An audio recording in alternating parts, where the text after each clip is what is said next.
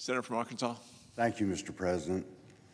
Today I rise to highlight the need to strengthen our alliances as bad actors around the world continue to threaten peace and global stability.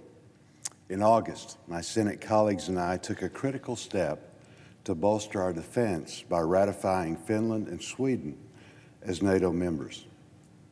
This was the right action to take.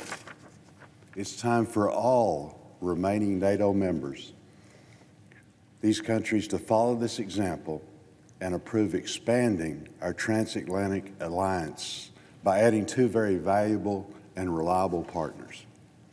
In just a few short weeks, we'll be marking a grim milestone of the one-year anniversary of Russia's unprovoked invasion of Ukraine.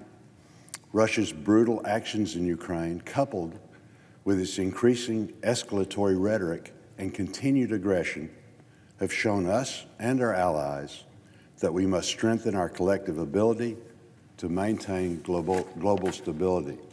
Given their proximity to Russia, Finland and Sweden are investing in their capabilities to prevent a similar attack.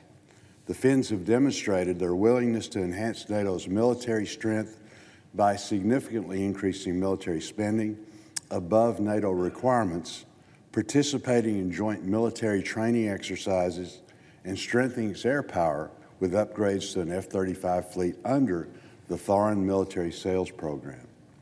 Finland has been one of NATO's most active partners and a strong contributor to NATO-led operations and missions in the Balkans, Afghanistan, and Iraq. The Finns have also delivered crucial support to Ukraine by providing hundreds of millions of dollars in military aid, in addition to providing critical humanitarian assistance.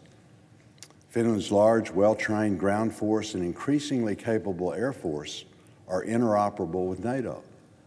The Finns also have extensive experience monitoring Russian activities along their 833-mile border, and its addition would make defending the Baltic states so much easier. Earlier this month, I visited Finland and met with defense leaders who reaffirmed their commitment to bilateral cooperation and the value they would bring to NATO. As a member of NATO, I have no doubt Finland would be a net contributor of security, not a taker. I strongly urge remaining members to join the U.S. and approve Finland and Sweden's accession to NATO to confront evolving security challenges and the ongoing threat by Russia's aggression against Ukraine.